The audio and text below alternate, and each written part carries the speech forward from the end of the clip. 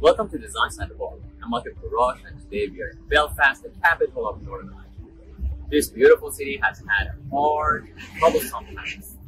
Let's look into it and perhaps learn a little bit of its past and look into its future. Belfast is located in the upper eastern corner of the island of Ireland. It is the capital of Northern Ireland with a population of over 600,000 people.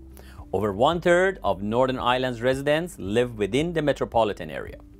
Belfast's name derives from the Old Irish Belfast, or river's mouth, as it resides on the confluence of the rivers Lagan and Farset. The site of modern-day Belfast has been populated for over 5,000 years. A henge, much smaller than this Stonehenge, but of similar construction, is located not far from the city center. It is known as the Giant's Ring. There are remains of Iron Age castles around the area, and two castles, Belfast Castle and Carrickfergus Castle, date back to the 13th and 12th centuries respectively. Known as a plantation town prior to the Industrial Revolution, Belfast was primarily Anglican and began to experience religious turmoil that foreshadowed greater conflict coming in the 20th century. After the successful revolutions of the United States and France in the late 18th century, Belfast attempted to declare its independence from the United Kingdom, but was defeated in the Battle of Antrim in 1798. With the coming of the Industrial Revolution, Belfast became an important factory town within the British Empire. Landless Catholics moved to Belfast in droves for employment opportunities. The city experienced a rapid expansion during the 19th century, and after the secession of the Irish Free State in 1921, Belfast was named the capital of Northern Ireland, which remained under the control of Great Britain along with 5 other counties. By the 1920s, Belfast was considered the foremost city in the world for ship construction.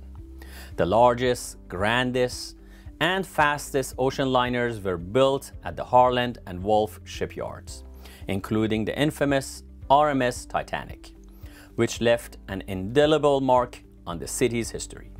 We will discuss that later in the show. Belfast saw major bombing by the Nazis in World War II, second only to London. The Belfast Blitz, as it came to be known, killed over 1,000 people and left 10,000 homeless. Whereas most European cities saw major economic revitalization and prosperity at the end of World War II, Belfast quickly fell into a state of civil war. Known as the Troubles, a decades-long conflict between Protestant and Catholic residents led to thousands of deaths, massive destruction, and the declaration of Belfast as one of the most dangerous cities in the world from 1969 until 1998. The Europa Hotel in Belfast was attacked 36 times during the Troubles and came to be known as the most bombed hotel in the world. With a ceasefire in 1994 and a final peace deal in 1998, the internal conflict in Belfast subsided and the city prepared to enter the 21st century. Today, Belfast is a thriving city of over 600,000 with new developments, including the Titanic Quarter, which pays homage to the city's maritime history along with other districts. When we come back, we will learn more about Belfast's rich history and its incredible architecture.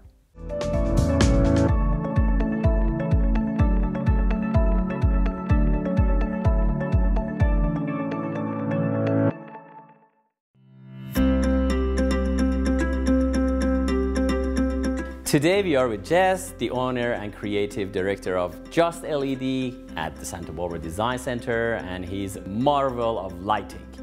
So I understand there is a new recessed lighting that replaces the old clunky big ones, is more ergonomic, and you carry these. Can you explain to our viewers what this is all about and what kind of benefits they get out of it? Yes, Michael. Traditionally, 6-inch and 4-inch has been the standard across America. The big clunky trims on the ceiling, you'll see them all over America. Since LED has come to another level on recessed fixtures, and as a designer, we like to see tight little go-away trims that you don't see, they're up in the ceiling. So we have trims that are 3.5 inches that go, the light sits up in the ceiling, so when you walk in it doesn't hit you in the face like the 6 and 4-inch traditional cans used to do. They also dim warm, so it's like the old traditional dimming. Everyone loves LED dimming to the way halogens used to. It's called warm dim, so they dim down nice and warmly. So, and it's all set above the ceiling and it's all optical, sending shafts of light through the room, creating a great mood in the room. Well, that's very nice, and I have seen it actually in your showroom. Come down here and see what he has to offer and make your house beautiful and warm. Thank you very much. No problem.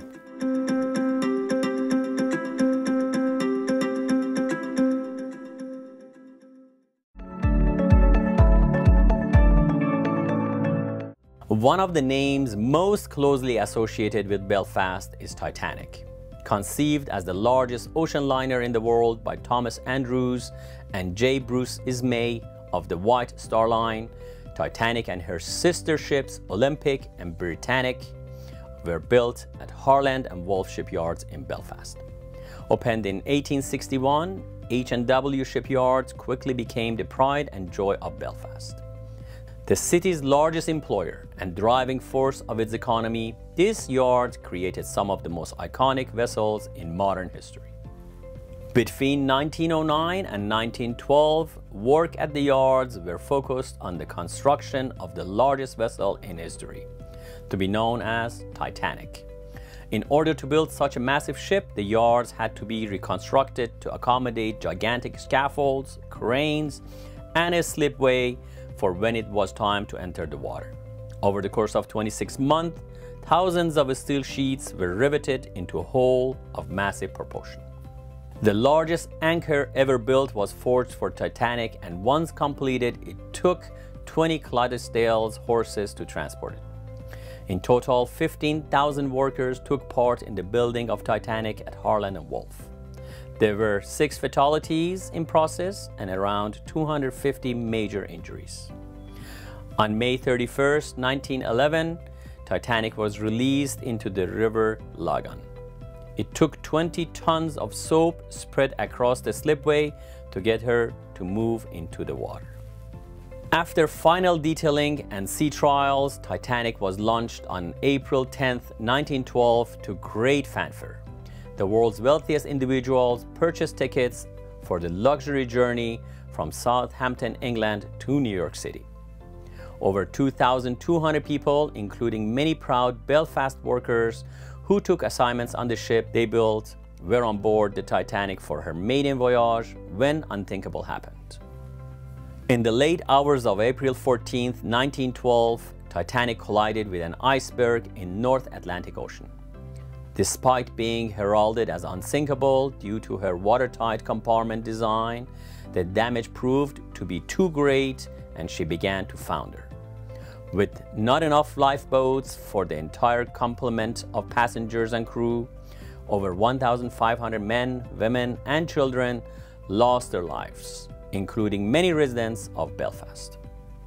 Word of the tragic sinking reached Belfast on April 16th.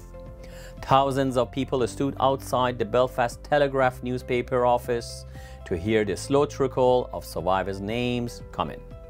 In all, 22 people of Belfast who worked on Titanic, including her designer Thomas Andrews, perished in the sinking. 8 passengers with connections to the area were also lost. The city was left in a state of shock at what happened to its pride and joy. Within days of sinking, a memorial was proposed and approved by the city government.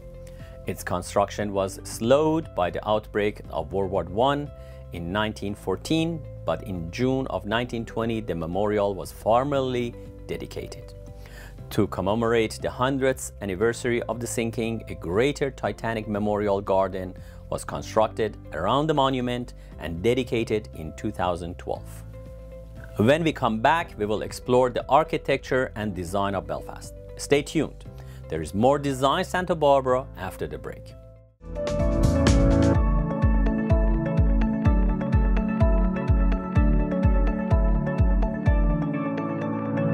The architectural style of Belfast's buildings range from Edwardian, like the City Hall, to modern, like Waterfront Hall.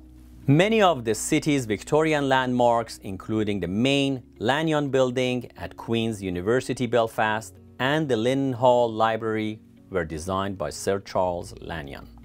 The City Hall was finished in 1906 and was built to reflect Belfast's city status, granted by Queen Victoria in 1888. The Edwardian architectural style of Belfast City Hall influenced the Victoria Memorial in Calcutta, India, and Durban City Hall in South Africa. The dome is 173 feet high and figures above the door state, Hibernia, encouraging and promoting the commerce and art of the city. Among the city's grandest buildings are two former banks: Ulster Bank in Waring Street, built in 1860, and Northern Bank in nearby Donegal Street, built in 1769. The Royal Courts of Justice in Chichester Street are home to Northern Ireland's Supreme Court.